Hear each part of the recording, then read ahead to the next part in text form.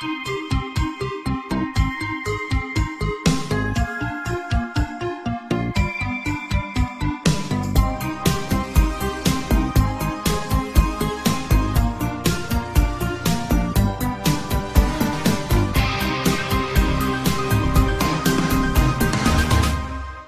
Luminous Chamber of Taunton. In an 1873 issue of the journal Notes and Queries, a contributor named Mr. T. Westwood related a puzzling story he heard 30 years earlier from a squire in the town of Taunton. While on his way home from hunting each night, the squire noticed an abandoned house in the area that always had an eerie light shining from a central window. This light always shone from the same room, so the squire nicknamed it the Luminous Chamber. One night, the squire and a friend set out to find the source of the light. They searched every room in the house, saving the luminous chamber for last. When they finally opened the door to the illuminated room, they were shocked to find only a few pieces of furniture. The light seemed to be natural, dimly casting itself over every spot of the room in equal measure. After the two friends left, the old caretaker who let them inside said that the family that owned the building never used that room. He believed that there weren't any ghosts, but that the light was inherent to the room.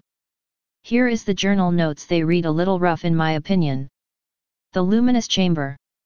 In the year 1840 I was detained for several months in the sleepy old town of Taunton. My chief associate during that time was a for-hunting squire, a bluff, hearty, genial type of his order with just sufficient intellectuality to temper his animal exuberance. Many were our merry rides among the thorps and hamlets of pleasant Somersetshire, and it was in one of these excursions, while the evening sky was like molten copper and a fiery March wind coursed like a racehorse over the open downs, that he related to me the story of what he called his luminous chamber. Coming back from the hunt after dark, he said he had frequently observed a central window in an old hall not far from the roadside illuminated. All the other windows were dark, but from this one a wan dreary light was visible, and as the owners had deserted the place and he knew it had no occupant, the lighted window became a puzzle to him. On one occasion, having a brother squire with him and both carrying good store of Ort wine under their girdles, they declared they would solve the mystery of the luminous chamber then and there. The lodge was still tenanted by an aged porter. Him they roused up, and after some delay, having obtained a lantern and the keys of the hall, they proceeded to make their entry. Before opening the great door, however, my squire averred he had made careful inspection of the front of the house from the lawn. Sure enough, the central window was illuminated. An eerie, forlorn-looking light made it stand out in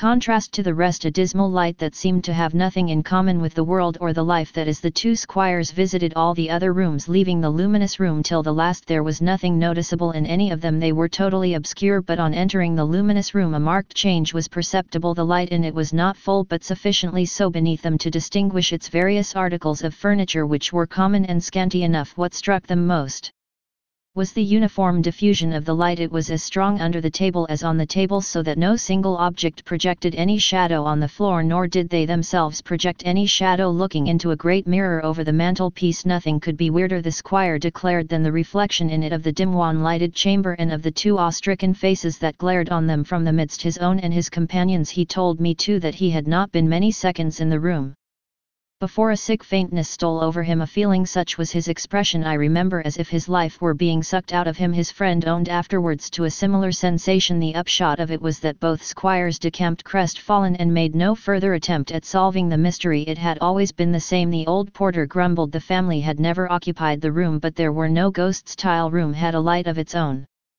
Sometimes there are places between the here and there that are special. Find one and find the light. Stay paranoid, my friends.